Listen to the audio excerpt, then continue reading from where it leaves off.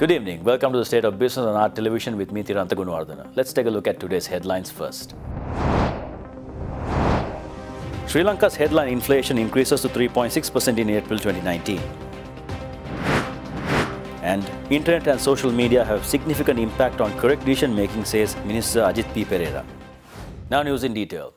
The report regarding inflation for April 2019 released by the Statistics Department of the Central Bank of Sri Lanka states that Sri Lanka's headline inflation, as measured by the year-on-year change in the National Consumer Price Index, increased to 3.6% in April 2019 from 2.9% in March 2019, mainly as a result of the monthly increases of prices in both food and non-food categories. Meanwhile, in April 2019, year-on-year food inflation was negative 1.2%, while non-food inflation continued its increasing trend for the fourth consecutive month, recording a 7.5% increase in the current month. The change in the NCPI, measured on annual average basis, increased up to 1.9% in April 2019 from 1.7% in March 2019. When monthly change is considered, the NCPI increased by 0.7% in April 2019, with the increases observed in the prices of items in both food and non-food categories. Within the food category, prices of vegetables, milk powder, potatoes, fresh fish, limes and big onions recorded notable increases. Consequently, within the non-food category, prices of the items in alcoholic beverages and tobacco,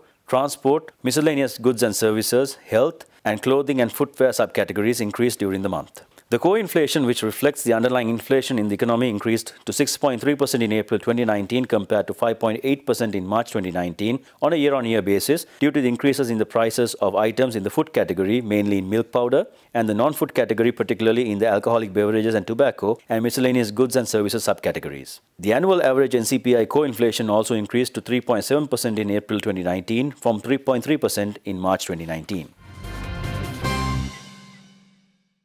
Non-Cabinet Minister of Digital Infrastructure and Information Technology Ajith P. Pereira, attending the After Access survey as chief guest, added that the government is working on an all-in-one emergency app for Sri Lanka with the help of the ICTA. As a minister, we identified one important aspect, that's emergency services. Actually, the survey shows that being able to act in an emergency is one of the most useful things people do with their phones. I'm happy to tell you that we are now working on an all-in-one emergency app with support from ICTA, which will be launched soon. The one app for all emergency services. Speaking further, Minister Pereira also pointed out that the internet and social media have a significant impact on decision making. In a democratic society, what we need is clear information and correct information to take decisions. I think the internet will play a very important role. The social media will play a very important role.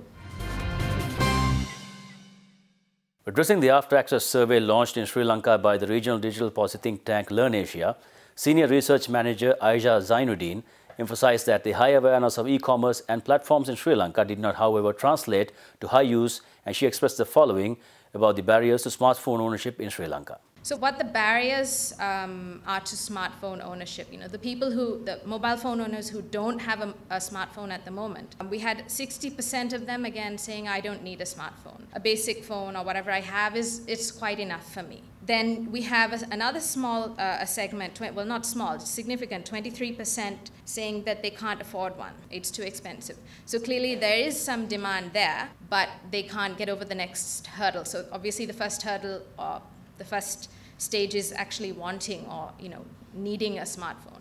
Once you get into that group, then you start looking at the next set of factors like affordability and so on. Aisha Zainuddin also explained why awareness of mobile internet usage is low in Sri Lanka. So internet use and barriers, as I said, that's where we want people to get to the internet, to benefit, to get the economic kind of benefits and efficiencies and so on that are associated with it. So first we ask about awareness. Do you know what the internet is? And you have 62% of the population saying, yes, we know what the internet is, but the balance 38% say, well, we don't know what the internet is. So a bit of a problem there. And secondly, the next problem also is that even those who are aware, so the 62% are aware, there's a whole bunch of them that are not yet using. So there's a whole bunch of people there marked with the blue box, that have not really converted as such. They know what the internet is, but they're still not using it. So 37% of the 15 to 65 population are using the internet at the moment in Sri Lanka, which is, I mean, when you look at the comparison with the rest of the countries, it's really not that great. Now, we are not really playing at the level of our economic peers, but we're really playing at the level of the regional peers.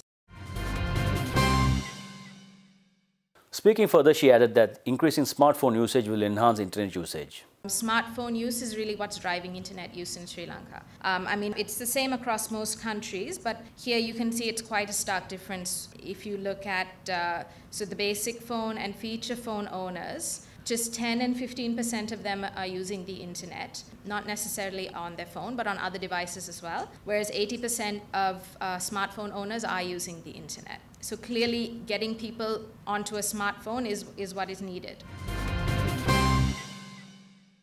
It's time for us to go in for a short commercial break. Do stay tuned for more news after this.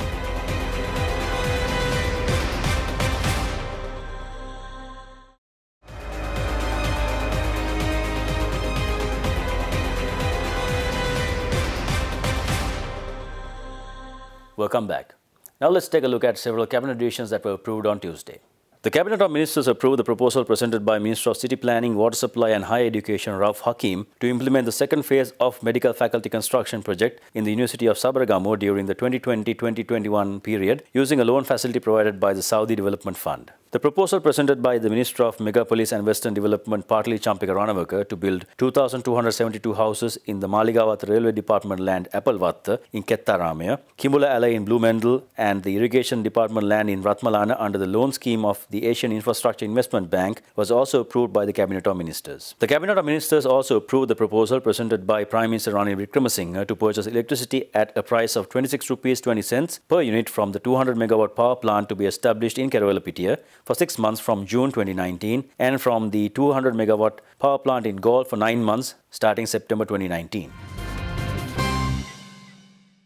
Sri Lankan seafood exporters participated at the 27th edition of Seafood Expo Global Seafood Processing Global at the Brussels Expo, the world's largest trade fair in the fisheries sector. The exhibition was held from 7th to 9th May 2019 in Brussels, Belgium. The Sri Lankan Pavilion was organized by the Sri Lanka Export Development Board in collaboration with the Embassy of Sri Lanka in Belgium, comprising 6 leading seafood exporters in Sri Lanka including Wiz Jai Seafood Processing Private Limited, Global Seafood Private Limited, Tropic Fishery Private Limited, Lini Seafood Private Limited, Ceylon Fresh Seafood Private Limited and Annai Seafood Private Limited. The SCG in Brussels is the most important annual event for seafood buyers, and the visitors are industry owners, executive purchasing managers, category managers, private label program buyers and equipment and packaging buyers from restaurants, supermarkets, hotels, catering services, importers, distributors in the seafood trade. The Honorary Consul of Sri Lanka in Luxembourg, Dirk van der Ploeg, Honorary Consul of Sri Lanka in Belgium, Monique de Decker, and several other distinguished invitees graced the occasion. Participants of Sri Lankan companies were able to find new buyers and secure nearly $345,000 worth of confirmed orders from countries such as France, Italy, Spain, Japan, Russia, Portugal, USA, Belgium, Poland, Australia, Ukraine, Germany, while some more orders are under negotiation. In more developments, the Colombo Stock Exchange and the Securities Exchange Commission of Sri Lanka recently organized an Invest Sri Lanka forum targeting portfolio and direct investors in Singapore. The event was organized in association with the Sri Lankan High Commission in Singapore and supported by the Singapore Business Federation in the capacity of promotional partner. State Minister of Finance Iran Wickramaratne, the Governor of the Central Bank Dr. Indrajit Kumaraswamy, SCC Chairman Ranil T. Vijayasinghe, CSC Chairman Ray Abeyawardena, and the Managing Director at Linear Wealth Management Dr. Naveen Gunawardena spoke at the event, while CSC CEO Rajiva Bandaranayake and SCC Director General Vajra Vijay Gunawardena joined in as panelists during the discussion segment. The panel discussion was moderated by Senior Advisory Board member and past President of the Singapore-Sri Lanka Business Association, Manjeev Dodanwala. The CSE and the SCC have previously conducted forums in the UK, USA, Singapore, Australia, New Zealand, UAE, India, Switzerland and Hong Kong, and this was the 4th Invest Sri Lanka forum conducted in Singapore. The forum drew an encouraging response from investors who are offered an assessment of the investment climate and expectations for the short, medium term, considering the context of the Easter Sunday attacks that took place on 21st April 2019. The Met Department states that the showery conditions are expected to enhance to some extent over most parts of the island, particularly in the southwestern part, and that showers or thundershowers will occur at times in the western, Sabaragamuwa, central and southern provinces. Showers or thundershowers will occur at several places in the western, Sabaragamuwa, central and northwestern provinces and in the Galle and Matra districts. Showers or thundershowers will occur at several places elsewhere after 2 p.m. Fairly heavy falls of about 100 millimeters can be expected at some places in the western, Sabaragamuwa, central, southern and Uva provinces. There may be temporary localized strong winds during thundershowers, and the general public is kindly requested to take adequate precautions to minimize damages caused by lightning.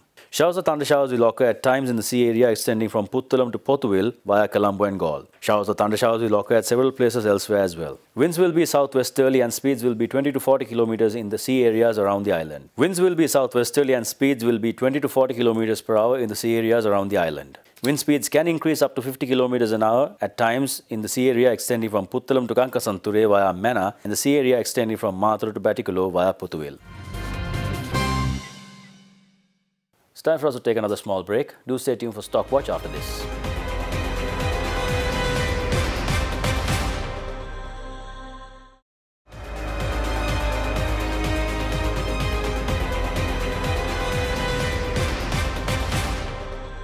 Welcome back. Trading at the Colombo Stock Exchange ended on a positive note today. The All-Share Price Index gained 4.40 points to close at 5,295.68 and the S&P SL 20 gained 6.95 points to close at 2,473.10. Turnover was 127.4 million rupees and 8.4 million shares were traded. Now let's take a look at today's forex rates.